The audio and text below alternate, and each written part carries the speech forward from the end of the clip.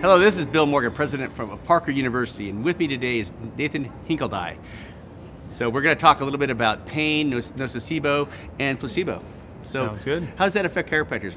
Why is that important to us? So the biggest thing, Doc, is that with placebo, nocebo, and pain, it's all about the messaging and instilling the expectation to patients that they're going to improve and removing the things that maybe hinder them from getting out. So it's that thoughts aspect of what we do.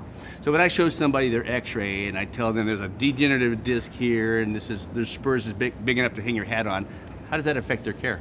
So when you're amplifying those types of things, it brings a lot of fear to the patient and it brings a lot of anxiety related to the fact, oh shoot, I have that, now I'm breaking down and my spine is basically dismantling instead of empowering them to movement, which, you know, with Parker and the Parker Fit motto, that's really where we're going, is how do we get these people up, how do we get them active, and how do we get them moving? So a lot of discussion about should we take x-rays, should we not take x-rays, should we look at functional assessment? What's your opinion on those things? You know, I think that the provider needs their autonomy. So, I mean, if you need an x-ray, go ahead and shoot it.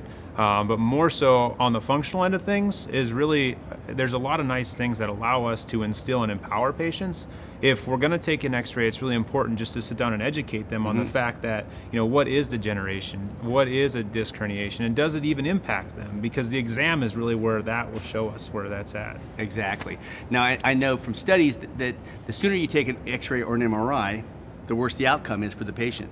And if you showed them the images, there's even a worse outcome for them. But on the other side of it, their patient satisfaction's raised, but their feeling of fragility is also raised. So.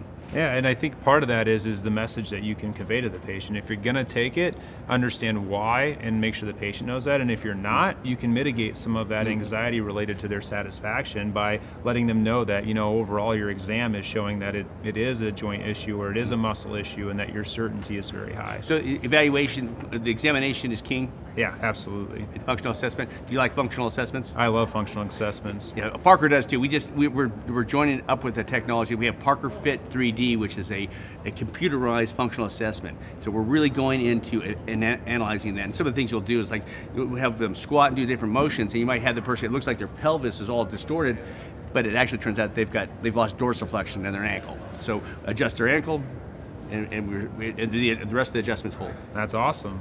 Well, anyway, thank you for coming to Parker Seminars. Thank you for the opportunity. Thanks.